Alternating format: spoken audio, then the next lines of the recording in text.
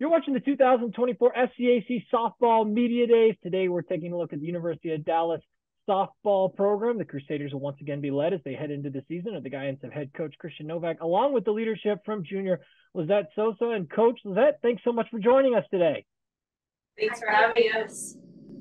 Coach, we'll get started with you heading into your fourth season there at the helm of the University of Dallas softball program. Just sort of take me through what you've learned over the course of your previous 3 seasons, how excited you are to be back here to start your 4th year, and just what makes preseason this time of the year so special to be back with the group. Yeah, so going into my 4th season, this is the first time I've had all of my own recruits. So everybody has sat across from me at a table where I have laid out, this is where we want this program to go. Do you want to be a part of, creating change and helping build a program to the point of success? And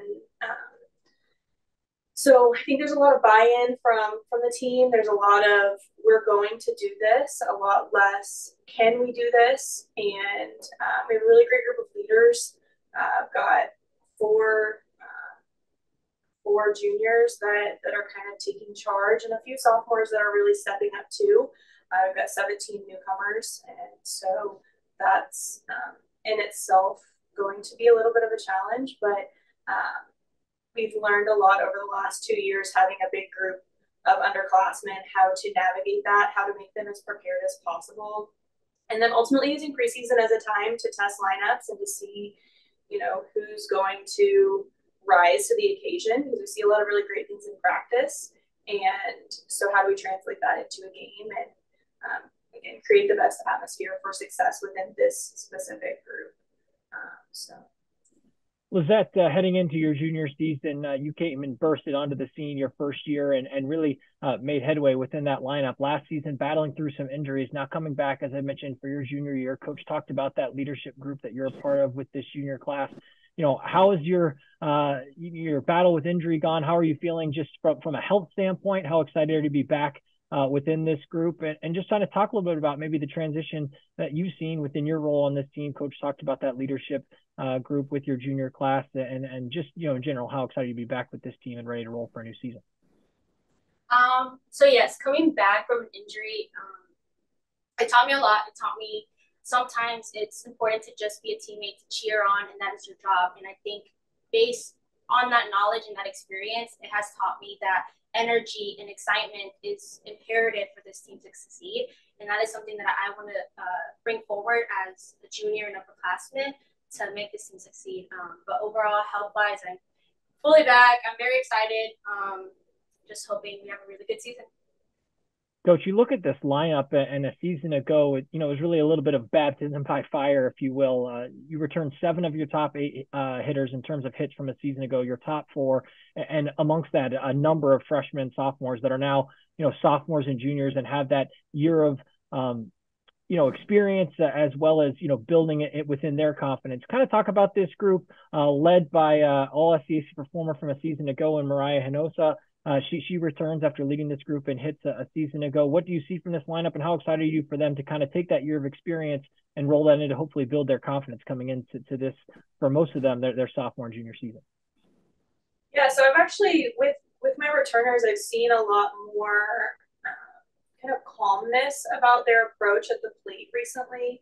And obviously we haven't played any outside competition at this point, but within our inner squads and even just practices, they seem a lot more focused and understanding of what's expected of them at the plate and building a plan, as opposed to going up and just free swinging, because that's what they were able to get by with in high school and select ball. But I think that's the biggest thing that we needed to learn last year entering conference play, and had to learn a little bit trial and error, as opposed to, just being really prepared for it, because they had never seen it before. And the analogy I use is, I can tell you it's raining outside, and you might go, is it? But if you see it's raining outside, then you know it's raining outside. And so that's kind of what I've been saying is, you have to see it for yourselves sometimes in order to really let it click. And so with my returners, I am really seeing some of that, just it's clicking a little bit better, and they're able to help our newcomers and our freshmen into a place where they seem a little bit more prepared as well.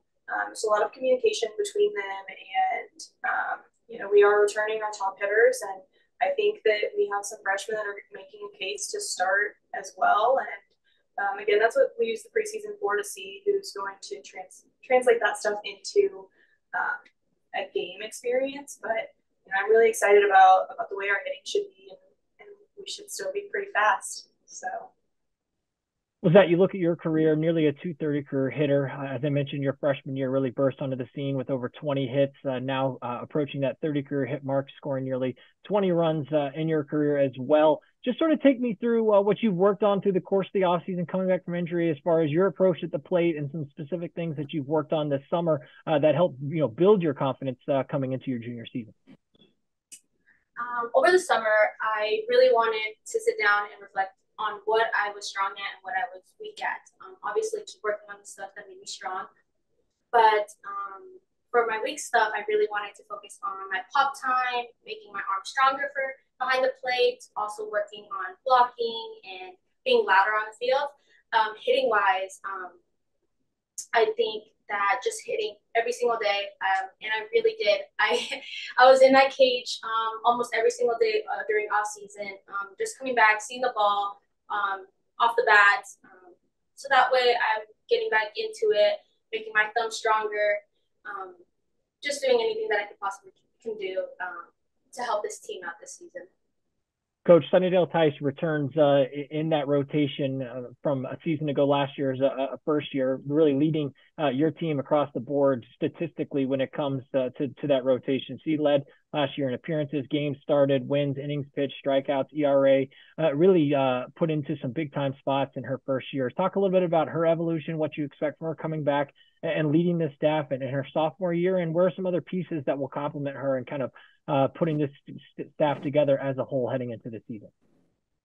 Yeah, so Sunnydale did a really great job, especially as the year went last year. I think a lot of those freshman nerves kind of got her at the beginning of the year, not understanding, again, like at the plate, that you have to have a plan for each batter and that you got to keep the ball out of the red.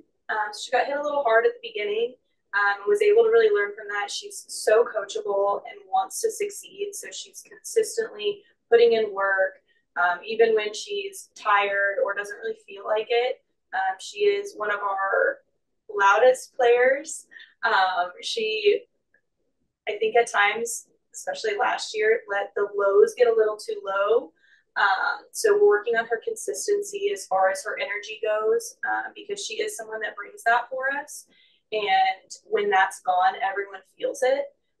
So even outside of just her pitching itself, that is a big catalyst for our team. And then we've really worked to help develop her a little bit more of an off speed, change speeds better, help keep the hitters off balance. And then with her, we've got 4 freshman pitchers that I think are going to complement really well. They throw a different style than she does.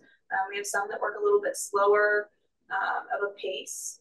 So they're going to take more time between pitches, help slow down the game, whereas Sunnydale is going to speed up the game. She's going to make you play at her pace. And so I think that those will complement really well. And then we have a couple girls that throw a little harder, a little bit more on the hands, some that throw more off speed down and out. We don't have a single pitcher that throws the same. They all have a different arsenal, and I think that's really going to help us out going into season, being able to, when one of them's getting hit, switch out and let the hitters see something different. So I'm excited about that. Was that coach talked about the importance of everyone involved in this program now sort of understanding the expectation that she has set, having her fingerprints on this program, her recruits within the walls of those buildings there. So when you talk about change and the goals and the expectations that you and other leaders on this team have for this 2024 season, kind of what have those conversations looked like? What is the expectation going in this year, and what's going to be key in order to try and accomplishing those goals heading into this 2024 year? So coming into our junior year, my other upperclassmen, we really wanted to take this initiative, this leadership very seriously, just because we know it's imperative and it's a key to success. So we sat down. We've also had meetings with coach saying, what are your expectations? And we now know our expectations. We are the ones who set the intensity, the standard.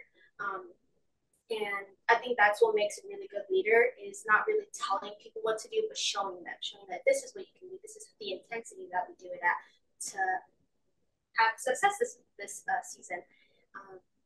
So that's what we really wanted to focus on. I think we are really driving attitude and energy.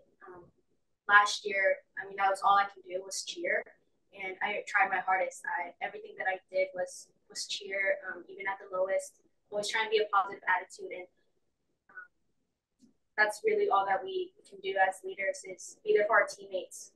This team does not just take one person to win; it takes all of us, and we need a positive attitude, being there for each other, truly understanding and knowing that we have each other. And finally, Coach, wrapping things up with you, success obviously can be quantified and measured in so many different ways. When you talk about success within your group, what is that message that you try and deliver? How do you try to sort of quantify those successes? And ultimately, this 2024 season will be successful if what plays out on the diamond or off the diamond as well. So obviously, everybody wants to win games. That's why we're here. It's why we play college athletics. We want to win. We want to feel the success of beating someone else. But I think the thing that we try to tie everything back to is life.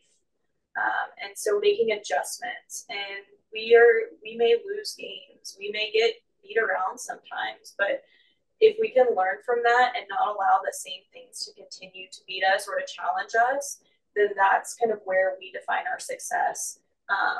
Less so, you can play your best game and lose. The game doesn't know who's supposed to win, and that's one of the beauties of sport. But if you can say you went out there, you played your best, you made the adjustments that you needed to make, and you still lost, that's not a loss. You don't lose, you win or you learn. And so being able to take those moments that are really hard and turn them into, okay, how can we get better? Do you feel like you gave it everything you had mentally and physically? And if you feel that way, it doesn't feel like a loss. We lost games last year that didn't feel like losses, that we truly put everything we had out there, and injuries and illness and those things detrimented us. But the record wasn't indicative of the things that we learned and how we went through the season and how tenacious my athletes were in just completing it. And so this year we want to see more wins. Again, everybody does. And that's one of the, common goals, but we haven't put a number on it because there's too many unknowns as far as what our opponents bring, and how the game changes. But again, our success is not just going to be measured in statistics. It is going to be measured based on their efforts, their attitudes, how they are as people, first and foremost. And that's our biggest thing that we try to drive home here at the University of Dallas softball is we're going to be good people, and we're going to learn about life, and we're going to have a lot of fun along the way and hopefully win a lot of games. But that's our biggest measurement of success. University of Dallas head softball coach Christian Novak, along with junior leader Lizette Sosa. The University of Dallas will open up the 2024 campaign when the Crusaders take on Williams Baptist on February 9th. Coach Lizette, thanks so much for joining us today, and best of luck as you head into the year. Awesome. Thank you so much.